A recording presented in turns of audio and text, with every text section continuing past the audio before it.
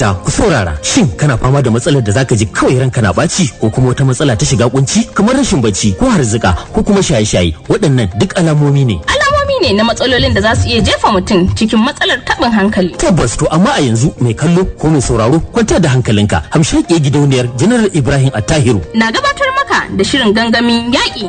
Shirin gangamin yaƙi da matsalolin da ke neman yi maka kisan mummuke. Wato Campaign Against Suffering in Silence, CASIS a turance. CASIS ya samar da ƙwararrun masana harkar kwakwalwa da kyakkyawan tsari domin ba da gudunmawa da taimakon masu matsalar kwakwalwa da mata taɓin hankali domin jami'an sojoji da sauran jami'ai masu kayan sarki da ke kan aiki da ma waɗanda suka yi murabus da kuma iyalansu domin magance wannan matsalar. Domin neman ƙarin bayani sai a kira lambar waya 09127901777 ko kuma a shiga adireshinmu na website www.attahirufoundation.org ko kuma Instagram Attahiru Foundation ko Twitter @GearFoundation ko Facebook Attahiru Foundation ko kuma YouTube Attahiru Foundation. Madalla, hamshake shirin gidauniyar General Ibrahim Attahiru na gangamin yaƙi da matsalolin kwakwalwa da samar da natsuwa. Wannan kayataccen shirin zai rika zuwa muku a kowace ranar Talata da karfe 12:30 na rana zuwa karfe 1 na rana a tashar Yanci Liberty Radio a mita 103.1 zangon FM a jihar Kaduna. Hamshake gidauniyar General Ibrahim Attahiru ta shirya tsaf domin kawo muku wannan shiri.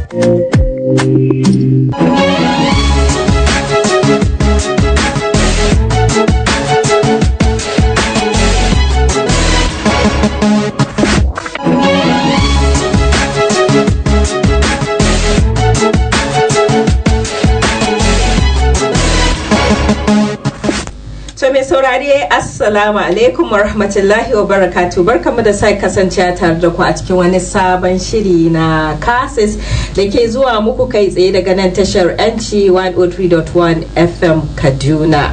Shirin gangamin yaƙi da matsalolin da ke neman yi maka kisan mummuke, wato Campaign Against Suffering in Silence kenan a turance, domin ba da gudunmuwa da kuma taimakon masu matsalar kwakwalwa da mataɗin hankali, domin jami'an soji da sauran jami'ai masu kayan sarki da ke kan aiki da ma waɗanda suka yi murabus da kuma waɗanda suka tsira daga hannun masu garkuwa da mutane a Najeriya.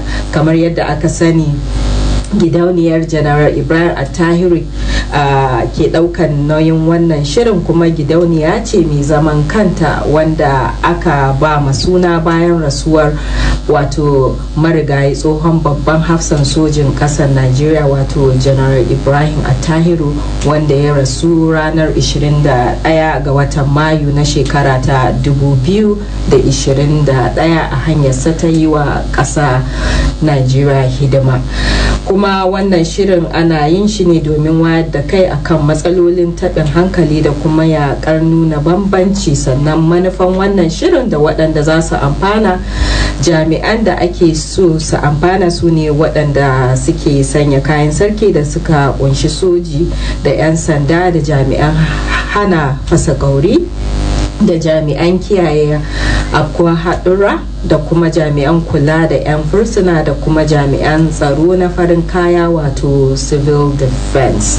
To kamar yadda aka sani, wannan shirin na zuwa muku ne kowace ranar Talata da misalin karfe 12:30 na rana. Sunana Aisha Musa Hassan, kuma muna taɓo batutuwa da dama waɗanda muke ilmantar da al'umma, musamman waɗanda suke fama da matsalar lafiyar kwakwalwa, musamman waɗanda muka ambata masu sanya kayan sarki da sauran jami'ai, wanda makonni biyu da suka wuce kun ji mun tattaɓo abubuwan da suka shafi wato maganar rawar da lafiyar kwakwalwa ke taka wajen wanzar da zaman lafiya.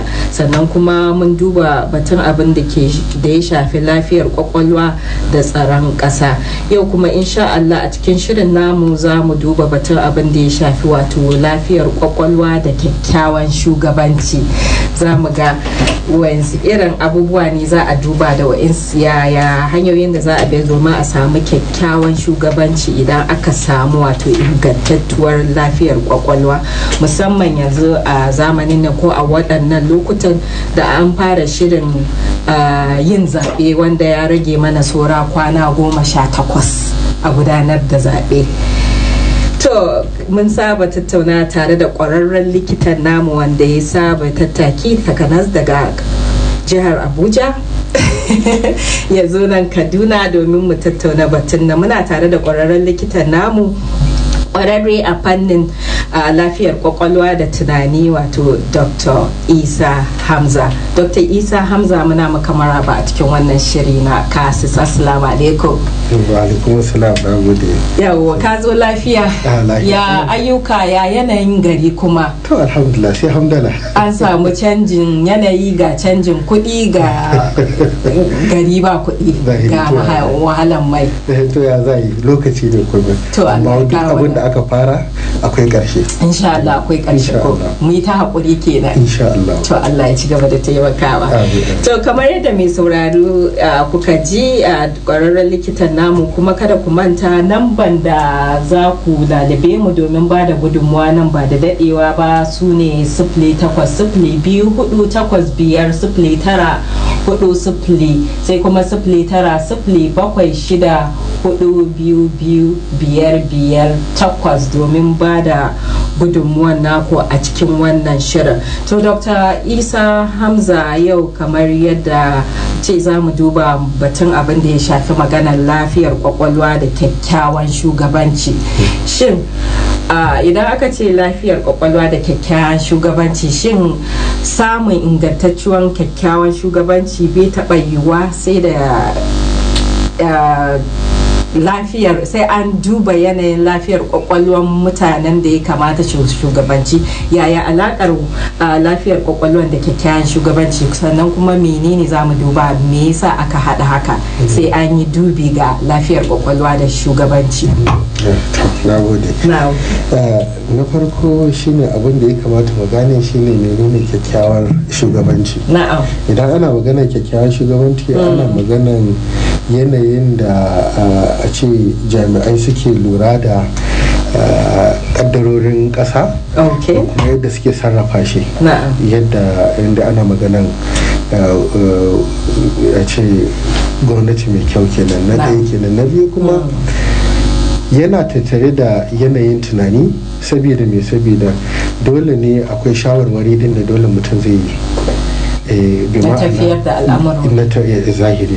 bi ma'ana menene ya kamata a ce ka yi inda har misali a ce me ya kamata ka yi inda har akwai cuta a gari, gani kake zaka ce to shikenan kowa ya ci gaba da tafiya, ko kuma kai a yanayin tunaninka kana da cikakken ingantaccen tunani wanda zai iya kawo mana ci gaba, wanda zai iya ya kasance cewa ya magance mana matsalolinmu. To duka wannan abubuwa ne na dubawa, saboda idan muna zaben matsalan kasanmu ba kasan ba ne, matsalan shi ne yaya muke zaben shugabanninmu. saboda idan har ka duba yana da takardu, yana da dukiya, ko suna da takardu, suna da dukiya, suna da kaddarori, amma suna da cikakken lafiyar da za su iya lura da mu. Ya yanayin tunaninsu yake, ya tarihin tunanin lahiyar kwakwalwarsu da yanayin tunaninsu, ya mu'amalansu da mutane suke. Suna yau wai shi ma tukunai sannan suka zauna da ku ko kuma suka ji maganan ku talakoki. To kin ga irin wannan abubuwa ne wanda idan har kana son ka sami ingantacciyar mulki a ƙasa, ya kamata a zauna a duba shi, saboda mutumin da ba shi da ingantaccen tunani, ko ya take ka zai ma da yawa sosai, ko akwai matsala kana kawo kukan ka bai zai saurare ka ba. saboda abinda Hausa suka ce kunnen warshe abinda za a yi kenan, saboda bai damu da al'amuran ka ba, shi kawai zai yi ta nasa ne. To amma idan ka iya tantance ya yanayin tunaninsa yake, yana da haƙuri, yana da tausayi, yana ya alakarsa da mutane yake, yana iya tafiya da mutane, yana ɗaukar mutane tare. Idan ya yi abu wanda ba daidai ba ne, yana iya zuwa ya yi nadama, ya zo ya ba ku haƙuri, yawwara yana jin shawara. To kaga wannan ba wai ana maganan ku manya-manyan ofisoshi ba, hatta yan ƙananan ofisoshi kamar su ma'aikatu gaba ɗaya, duk irin wannan abubuwa ne wanda ya kamata mu duba. Idan har muna son kasan mu ta gyaru.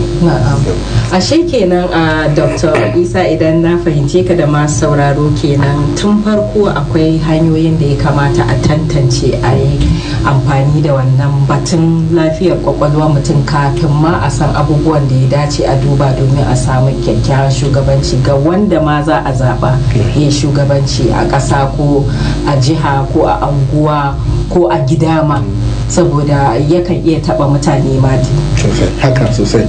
Bari in baki wani misali kuma idan kika zauna kika duba tun da aka kafa kasar nan ba ki taba ganin wanda aka ba su wanda ba shi da iyali a ce aka ba su mulki ba. Saboda me? Saboda akwai yanayin tunanin mai iyali, saboda ya iya lura da iyali, ya sayar da zai tafiyar da gidansa da wasu abubuwa, ya mallaki hankalinsa. Kin gani? To haka zalika kasan kin ga ai yanayin tunani ake duba, saboda kin ga yanzu a halin da ake ciki kowa ana kace na ce wasu gurare idan ka ji zaka ga ana fada, wasu ana zage-zage da wasu abubuwa makamantansu. So kamata ya mu zauna mu duba wane ne ko kuma su wane ne suka dace wanda za su zo kar su ta mana da hawan jini, waɗanda za su zo su sassaita mana komai ya kasance ƙasan ta ci gaba. To wannan yana da inganci sosai, saboda yanayin duk wani mulki da kika ji ake magana, duk wani tsari da za a kawo yana tattare da yanayin tunani. To yanayin tunaninka ne zai iya bayyana yaya tsarin zai kasance, to kuma yanayin tunaninka ne zai iya nuna cewa to tsarin nan zai iya taɓa kusan kowane lungu kowane jiha a kasan gaba daya. Yanayin tunaninka ne zai nuna alaka yadda kasar za ta yi alaka da wasu kasashe, saboda a kaga cewa to muna da gyada, muna da kaza, muna da mai, to suwaye suke bukata, yaya za mu yi alaka da su. To amma idan har a ce na zo yanayin tunanin mutumin ya zo ya ga cewa to shi fa asusunsa ne fa ta iya yawa yana da babban asusu ne, to kin ga sai dai nemi waɗanda zai sayarwa wanda shi zai zo ya jira yawara. To sai mu zauna mu duba su wane ne za su iya kawo mana zaman lafiya idan ana a kasar mu, yana da muhimmanci sosai. Na'am, to masha Allah, na ji daɗin da kai maganan cewa muna buƙatan wanda zai kawo mana zaman lafiya. So ya zama dole mu duba mu tantance mu zaɓa shugaba na gari saboda a samu zaman lafiya, kowa ya gamsu da irin zaɓen da aka yi. Duba ga yanzu zaɓe ya kusa, shin akwai wayansu gudunmuwar da jami'an tsaro ko soji da sauran masu sanya kayan sarki za su bada da irin tafiyar da za a yi da abubuwan da za a yi amfani da su ganin cewa a tabbatar an gudanar da zaɓe mai inganci, mai wanda ba za a tada husuma ba ko wani tashin hankali da sauransu, a tabbatar cewa an gudanar da zaben nan har zuwa ƙarshe ya kai ga lokacin da za a fidda sakamako. Akwai sosai kuwa, saboda ba za a ma samu zaɓe ba inda ya babu batakan tsaro. Gaskiyar al'amarin kenan. Don duk yadda karfin INEC take wanda aka ce tana zaman kanta, idan har babu matakan tsaro ba za a yi zaɓe ba. To kin ga nan ya kamata a ce tun yanzu an fara shimfiɗa. To ɗaya daga cikin abin da za a yi na shimfiɗa kuma shine su ma karan kansu waɗanda za a tura su je su duba akwatin zaben, su kare al'umma, su lura da al'umma, su yi alaka da mutane lokacin zaben nan, ya kamata su ma a duba lafiyar kwakwalwarsu da yanayin tunaninsu. da zai yiwu a ce mutum an jawo shi daga filin daga kawai sa za a ce ka lura da wannan gurin, to kuma kin san yadda alakan harkar zaɓe yake, wa'annan za su ce su ne, wa'annan za su ce, to ƙarshen ta idan aka zo aka ɗan samu rashin jituwa sai a tayar da wani rikici. Yawwara, kin gani. To haka zalika zan yi amfani da wannan dama kuma in sake akan wa'anda suka yi ritaya. To kin ga wa'anda su suka yi ritaya su za su iya zama wayansu kamar jakadu. Yawwara. Za su taimaka ma. Da za su iya taimaka. So sai ki ga an samu zaman lafiya gaba daya. Dan mafi yawancin inda har aka zo aka ce an fito da sojoji ko kuma a matakan tsaro. mutane da dama suna tunanin cewa an fitar da su saboda a ci musu mutunci ne ko kuma a danne musu haƙƙi, amma ba haka mutane da yawa suke gani. To amma rashin gane ainihin abin da ya sa, dalilin da ya sa aka fitar da su, kin gane? To idan har ba su da lokaci da shike su an turo su yi aikin su ne, idan ba su da lokacin da za su iya zayyana muku na ɗaya kenan ga abin da ya kawo mu, kuma dole za a yi tunanin cewa tunanin mutane daban ne. Akwai wanda a karamin lokaci zai iya miki bayani ki gane, akwai wanda sai ya dauki tsawon lokaci kamin ki iya ganewa. To idan har shi 'yan matakan tsaron sun zo suna ma wasu za su iya gane abin da suke faɗa, wasu ba za su gane ba. Yau masha Allah. To kin ga in dai har ba a samu an tantance su ma karan kansu an duba yaya alakarsu da al'umma yake ba, yaya alakarsu da iyalinsu da wasu abubuwa, kamun a tura su gurin da za su kare al'umma da kuma kare akwatin zaɓe. Shi ma yana da muhimmanci gurin zaman lafiya. Dr. Isa, kana ganin cewa kamar yadda ka ce dole komai ba zai taɓa tafiya ba sai an hada da jami'an tsaro nan, an kuma zauna an ga yanayin lafiyar kwakwalwansu da sauransu. Yanzu yadda ake rarraba wurare a ce ga inda za a gudanar da zaɓe da sauran, muna da isassun jami'an tsaron da sauransu waɗanda za a ce an zauna an tantance kafin a tuttura su wuraren da za a tabbatar cewa su ba da kulawa, su yi kyakkyawan shugabanci a inda post inda aka tura su. Zan ansa tambayar kinan ta hanya biyu. Na ɗaya muna da shi. Abin da yasa nace miki muna da shi saboda ba zan ce ba kungiya ɗaya bane na tsaro da ake amfani da shi, kamar a ce polisa kawai su ne za su yi, a'a ana haɗa hannu don hatta masu kashe gobara fire service kenan su ma suna zuwa suna ba da nasu gudunmawa. Masu horo a kurkuku prison service su ma suna duk ana haɗa hannu saboda a samu a ci galaban abu. To kin ga muna da shi kenan na ɗaya. Na biyu kuma sani ya kamata. Sanin ya kamata, kamar abin da na ce wane ne suna da isasshen masaniya akan yadda za su tafiyatar da zaben.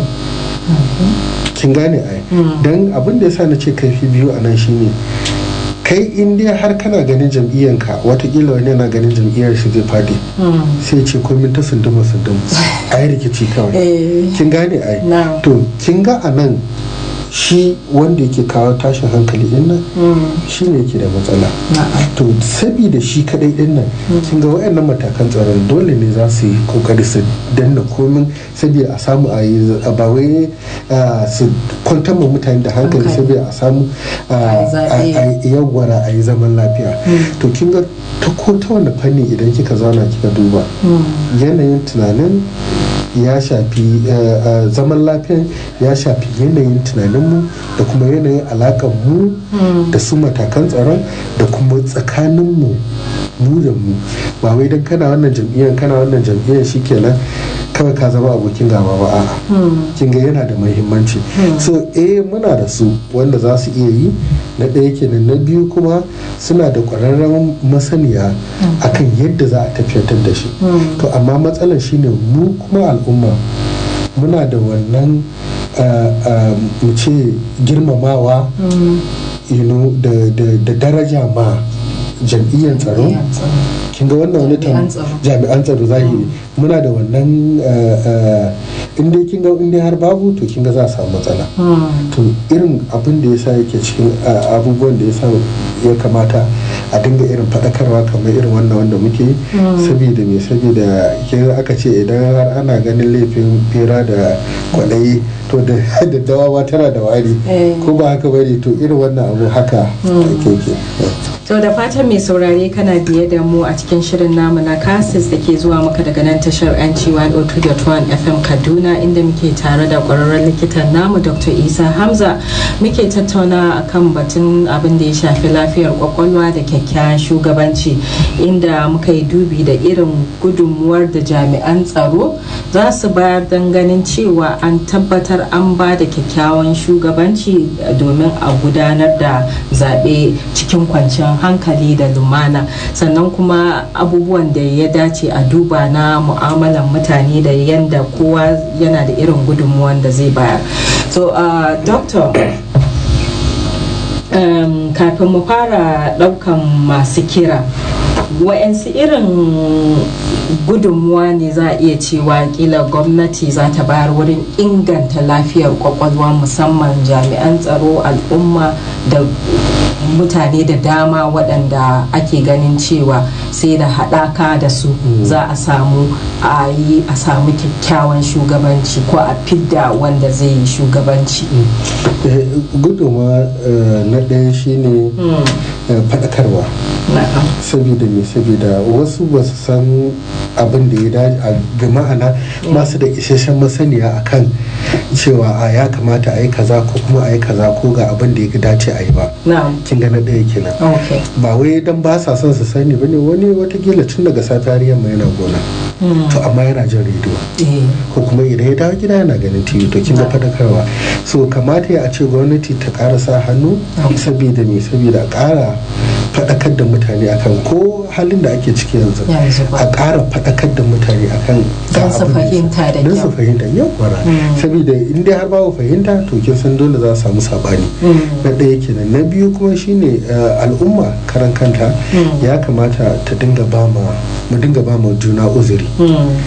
Uzuri a nan shine to duk wanda dai zai yi wani abu tabbas sai cewa ba bai dai barin kasar nan za su yi ba, suna nan anan ko ba haka bane. A ta wani fanni dai dole ne akwai nasu wanda su masu muna duk dai halin da ake cikin muna dai tare, kuma wannan kasan da yin kasan namu babu inda mu ta gado duk inda ka tafi dole za ka ga gida, there is no place like home. So idan har ka ce ba zaman lafiya za ka zaba ba, to kai tunani kana da iyali. Idan kai ka tada hankali a nan, ta iya tada hankalin nan da kai zai ji yawara ya shafi iyalinka. To amma zaman lafiya aka ce mene? Ya fi zama dan sarki, har da sarkin shi. Haka zalika sosai. To ok, sun fara kira, bari mu ji kuma ka a kauce ma batun da muke, muna so mu ji irin gudunmuwan da za ku bayar da yadda za a samu wato kyakkyawan shugabanci musamman ga abin da ya shafi lafiyar kwakwalwa. Hello, assalamu alaikum. Wa alaikum salam wa rahmatullahi ta'ala wa barakatuh. Da wa muke magana? Sunanka? Hamza ne kasa tashin yaji marbanza. Ya sunanka? Hamza ne kasa tashin yaji marbanza. To Hamza mai kaset. Na'am, to mun ji abubuwan da ake tattauna, Allah ya saka da alkhairi. Amin. Wato ita kamar yadda shi babban bako ya faɗa, shi gudunmuwan da ya kamata a ce ana bayarwa tun farko wajen ɗaukar jami'an tsaro ma, akwai abubuwa waɗanda ya kamata a dinga amfani da su, kamar wajen ɗaukar jami'an ma kin ga idan ya kasance an gwada kwakwalwar mutum a tabbatar da hankalin shi, sannan sai a tsaya a duba ya cancanta a ɗauke shi wannan aikin, sannan a ɗauke shi, ba wai ya kasance kamar yadda ake yi ba a ce sai dole mutum yana da kuɗi za a ɗauke shi aiki. Kashi da kwali ne kyau wanda za a ɗauke shi aikin da ya kamata ya yi ma ƙasa, sai a ce dole sai da kuɗi. Don haka karɓar wannan kuɗin na kin ga idan ya je ba aikin zai yi ba, zai yi maganar da zai fitar da kuɗin da ya kashe ne. Mun fahimce ka, a dai duba cancanta kenan. To mun rasa shi, bari mu ƙara mutum ɗaya. Doctor. Hello, assalamu alaikum. Amu wa alaikum salam wa barakatuh. Da wa muke magana? Ina magana da Jafar ne a baye daga Igabi. Jafar daga Igabi. Wannan gaskiya ne. Da Allah ka rage rediyon ka. To Allah saka, na maka rediyon gaba daya. To masha Allah. To ina ba gobar ka zuwa. Allah ya kara. Ina amsa. Allah ya kara muku basira wannan gidan ba. Amin. Wato wanda ya suka ya fara dauko hanya wanda lalle ya dace jami'an tsaro, in za a dauki jami'an tsaro to ya kamata shi, amma da ma suna da wannan tsarin. Din gaskiya suna da ainihin lafiya mutum da kwakwalwar shi da meye ma na saba shi da meye da akwai ka'ida da duba wannan abubuwa. To gaskiya shawara zan ƙara badawa shine don Allah akwai kishiyanta wanda ko da ba ta kwakwalwar akwai abubuwan da suke haddasa kamar ta kwakwalwa din. Wajen gaskiya za ka samu yanzu za ka sami wani jami'in tsaro ko wani dai mai abin nan sai ka haɗawa da shan wani kwaya ko wasu kallon abubuwan. to tsakani ga Allah ya kamata kauce mu ainihin shan kwaya ita ma tana da nasaba da ainihin firgicewa kwakwalwa tana da masula to gaskiya kamata a rinka kokarin kauce ma ta'ammali da ainihin kwayoyin da ake fama ta'ammali da shi yanzu to nan hanya yi wanda gaskiya aka hana kai insha Allah za a samu shugabanni na gari kuma za a samu yadda za a kauce ma ainihin bangan siyasa da sauransu ina muku fata alkhairi a tashi lafiya zafin na baya daga Igabi. Mun gode sosai Jafar daga Igabi. To ina ga Dr. kana da abin da zaka ce musamman ga abin da Hamza mai kasar ya ce tun daga maganar tsarin daukan ma jami'an tsaron abubuwan da ya dace a ringa duba zahiri haka din ne abin da ya faɗa gaskiya ne amma akwai ana yi kuma ana kan yi amma shi harkan tunani kin san abu ne dan adam wani halitta ne wanda yana da canji kuma canji da yanayi yana tafiya da canji yanayi wani za a ɗauke shi za ki ga yanayin tunanin sa lahiya lau amma yanzu ya fara karɓar albashi sai ke ga nan da na yawa sai ya zo ya canza wani kuma ta iya yawa watakila tun can ba shi da iyali yanzu ya sami iyali sai yanayin tunaninsa halayensa su canza kenan iyali na iya bada wani gudunmuwan da shi ma halayen shi za su iya canzawa sosai a tsarin halittar ɗan namiji iyali suna taimakawa gurin canza yanayin tsara yanayin tunaninsa yana cikin abin da ya sa na bada misali na ce babu shugaban da kika ga aka taba basa a nan kasar wanda ba shi da iyali zahiri saboda yanayin tunani kin gani so wannan so akwai amma ana maganan kin ga kuma kowane aiki wanda za a tura su yana da irin nasa training din da ya kamata a basu horarwa da ya kamata a basu to shine ka wannan bayanin da ɗaya kenan sai kuma shi sai Jafar daga Igabi ya ce maganan masu ta'ammali da kwayoyi da sauransu su ma dubawa ne? abun dubawa ne gaskiya na yi amanna da wannan maganan da yi saboda wani abu ne wanda in kin lura ana ba a ganin su kamar matsala sosai a cikin al'ummarmu amma kwanan nan ko yamma da na ga matakan tsaro da suke lura da hakan shaye-shaye in kin lura za ki ga kusan ko ina in kina yawan tafiya haka za ki gansu za a tsaya a dudduba kuna da makamantansu to amma yanzu ana maganar su 'yan jami'an tsaro din da su suke shaye-shaye kin ga a gurin yanayin duba a gurin tantance waɗanda za su zo zaben shi yasa nake magana akan su masu mulki a cikin jami'an tsaron ya kasance cewa sun zauna sun tantance sun zaɓi waɗanda suka san cewa ba su da matsala waɗanda suka san cewa za a samu za su iya rike musu amana sabida me sabida za su kare musu mutuncinsu da darajarsu da waɗanda suka turo su ne mu muke gani a matsayin su su ne wakilansu so duk abin da suka yi mu za mu ga kamar cewa su din ne kin ga al'umma abin da take gani kenan so kamata ya a ce shawaran da zamu ba su a nan su zauna su duba waɗanda suka ga su tantance su waɗanda suka dace babu harkan shaye-shaye babu harkan cin hanci da rasha babu harkan wani zage-zage ko faɗace da al'umma sai a ce to kai je guri kaza ka lura da zaben kaza kai je guri kaza to izinin Allah ta'ala sai kiga an samu zaman lafiya an gama lafiya kowa an zo ana dariya ana shan hannu to saboda yanayin lokacin namu ya riga a gurguje a cikin maybe dakika 20 saboda akwai shiri na gaba wa'insu irin me muhimmancin ba da duba musamman abin da ya shafi lafiyar kwakwalwa da maganan samun kyakkyawan shugabanci saboda matsalan idan har wayanda aka zaba suna da matsalar kwakwalwa yanayin da ake ciki a yanzu tabbas ana tunanin cewa yanayin zai karu ne saboda ba a son matsala ya karu ana son matsala ya ragu to kamata ya ce shi ma a saka shi a cikin a ce abubuwan da za a duba gurin zaben shugabanni saboda a samu a ci gaba insha Allah. To mun gode sosai Dr. Isa Hamza kuma da fatan waɗanda aka yi domin su za su ƙara za su ilmantu saboda shiri ne wanda muke son kowa ya ƙaru kuma a faɗakar so da a gane cewa ga hanyoyin da ya dace a bi saboda a samu maslaha da zaman lafiya da cikakken tsaro da kuma zaben shugaba na gari. To kada kada a manta za a iya turo tambayo ko za a iya kiran wannan namba saboda waɗanda suke da matsala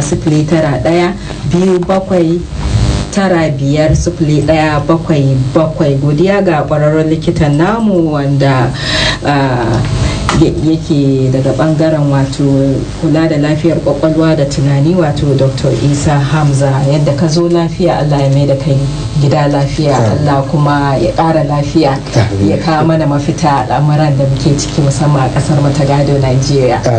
So godiya ga wato gidauniyar Janar Ibrahim Attahiru da ke ɗaukan nauyin wannan shirin. Ni Aisha Musa Hassan da na shirya na gabatar nake cewa mu haɗu ranar Talata insha Allah cikin wani sabon shiri na CASIS. Ma'assalam.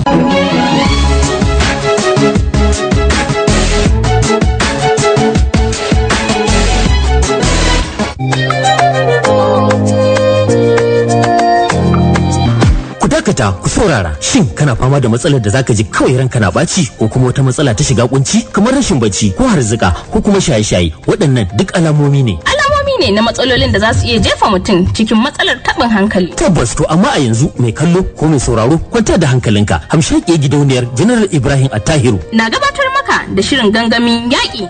Shirin gangamin yaƙi da matsalolin da ke neman yi maka kisan mummuke. Wato Campaign Against Suffering in Silence, CASIS a turance. CASIS ya samar da ƙwararrun masana harkar kwakwalwa da kyakkyawan tsari domin ba da gudunmawa da taimakon masu matsalar kwakwalwa da mata taɓin hankali domin jami'an sojoji da sauran jami'ai masu kayan sarki da ke kan aiki da ma waɗanda suka yi murabus da kuma iyalansu domin magance wannan matsalar. Domin neman ƙarin bayani sai a kira lambar waya 09127950177 ko kuma a shiga adireshinmu na website www.attahirufoundation.org ko kuma Instagram Attahiru Foundation ko Twitter @Gear Foundation ko Facebook Attahiru Foundation ko kuma YouTube Attahiru Foundation. Madalla, hamshake shirin gidauniyar General Ibrahim Attahiru na gangamin yaki da matsalolin kwakwalwa da samar da natsuwa. Wannan kayataccen shirin zai rika zuwa muku a kowace ranar Talata da karfe 12:30 na rana zuwa karfe 1 na rana a tashar Yanci Liberty Radio a mita 103.1 zangon FM a jihar Kaduna. Hamshake gidauniyar General Ibrahim Attahiru ta shirya tsaf domin kawo muku wannan shiri.